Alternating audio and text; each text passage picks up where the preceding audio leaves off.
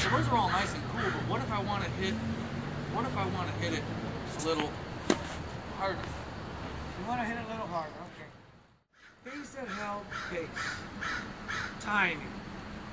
The earlier you hit, the harder it goes. It's always something to consider. Second, you want to be rotating or shifting your body to get help from your body too, not just your arm swing. So if it's a closed stance, you want to be shifting your way to the front foot. You're hitting it in front and you're shifting body weight to hit it hard, right? And if it's open stance, it's more of a coiling and uncoiling, right? So either your body's shifting forward or your upper body torso is coiling and uncoiling into the shot. That also generates racket speed, arm speed, right? Now, the arm itself, when you engage to hit, most people when they try to hit it harder, the elbow kicks in too soon. Because when you flick the elbow, it does accelerate the racket, but then once again you're losing the control, right? So what you got to do is wait till you catch the ball out in front, and when you catch the ball in your strings, that's when you can really accelerate the elbow.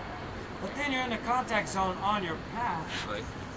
so the acceleration of the elbow is up that way and not around your body. With a front view would be like, if I start accelerating my elbow right here, it's going to come this way. Right.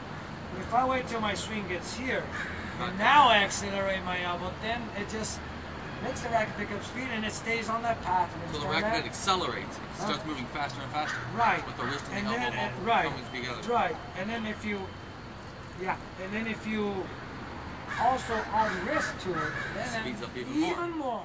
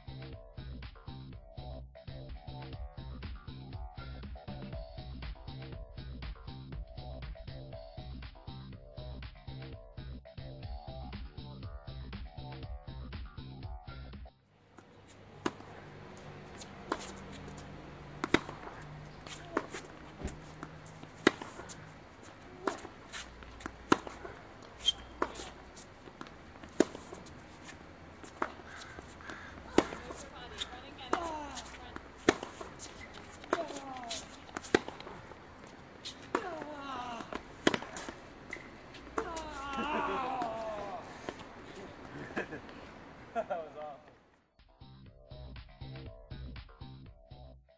Here we go. Top spin. Slow. One.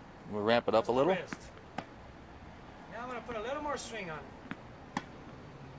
Keeping that wrist in action. You can just go pull all the way back here. Now you drop the ball here, and then you swing, and then you activate your windshield wiper when it's time to hit. Once you get that felt, then you can, as you do this, also let your arm keep going with your elbow bending. And then your final product's going to be a little deeper. Sweet. If you just put it like this, then the ball's going to land short. So when you extend it further out here, you get more penetration on your shot, more pace on your shot. And now I'm going to do a couple of real hard ones.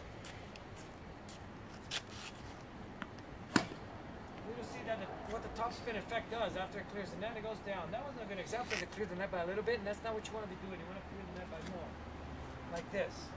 And that ball cleared the net by about 4 or 5 feet. Right. Safely over the net. I think it went in back there by about a foot or two. Yep. And I had a pretty decent pace. It wasn't a little push. Right. What else can you ask for? Hitting the ball nice and loose with good pace, way over the net so you won't miss it, and it goes in safely. Hey, teach me this topspin.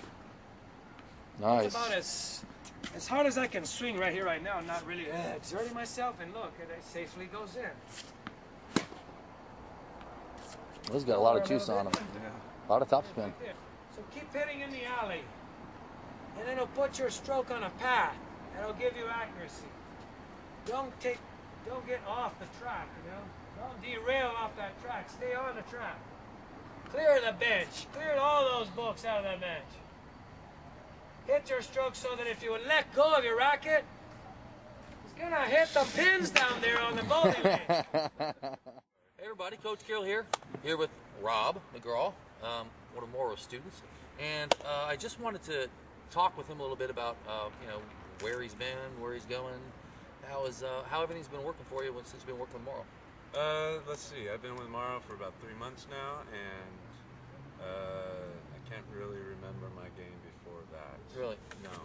I played on and off for years. I took lessons here and there, and you think it's just court time, or right. you think I'm just not putting enough effort into it, or I'm not following the directions right. But the thing I realized with Morrow is, I don't know. He just tells you the details that are missing. Right. It's not hit out in front with all the crap you got going on. Right. It's hit out in front because your wrist is in the proper. So he breaks those things down for breaks you. Down the components. Tells you the details that are missing from every lesson I've ever taken. That's freaking cool. Yeah. Well, I think one of the things that, and you can tell me if I'm right or wrong, one of the things that I've seen over and over as I've interviewed the students is that Morrow always seems to find a way, doesn't say this is the only way, but this is just a really good way, see if it makes sense for you. Right. And it seems like with all the other students I've talked to, like, yeah, he makes really good analogies, and he gets me so that I get it, like I understand what he's talking about. He's good at painting the picture. He's good at the mental image. Okay. That's where his creativity is, his art. Yeah, he's always told me when he goes to a lesson, he doesn't, when he first sees a student, he doesn't even have a plan on what they're going to work with. He just sees it as a blank canvas, and he sees each student as an individual, and then tries to give them what he can with the private lessons. But I think overall, on a broader scale, I think he's got so much to offer so many people that it's like, it's like a crime to like just keep it over here for his individual students. It's like, no way, man, you got to tell everybody about this stuff, because all you got to do is connect on one thing with one level with a bunch of people, and a bunch of people will get help at the same time. Absolutely. And his word needs to be spread for sure. He's going to help a lot of people, and they're all going to go, oh, that's what's going on. Then you can watch a match on TV and go, oh, that's what's going on right there. Exactly. I do that now. That's sweet, and you can see in the matches. Yeah, even today we were talking about it earlier.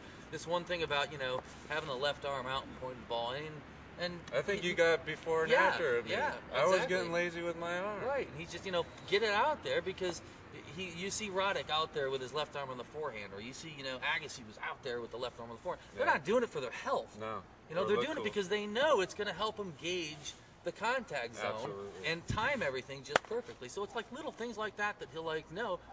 You can kind of I didn't say kind of point at the ball, I said point at the ball, and there's a reason for it. Right. And then you get the result instantly, and you're like, it's instant feedback. You're like, oh, I mean, it's just so cool. And then he does the radar thing.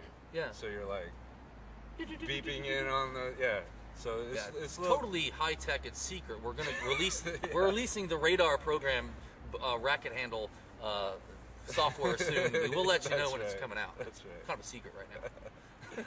So that's Morrow, man. Yeah. He tells you how, he tells you why, and then he gives you a cool little analogy. Great. To stick in your head, and you use it every time you play. Every time. Yeah. Yeah. That's awesome. That's Morrow. Well, Rob, it's getting dark here, so hardly anybody here is going to see us. We're in San Rafael right now, and it's the sun's going down because it's getting late. But I want to thank you very much for your time, dude. Really.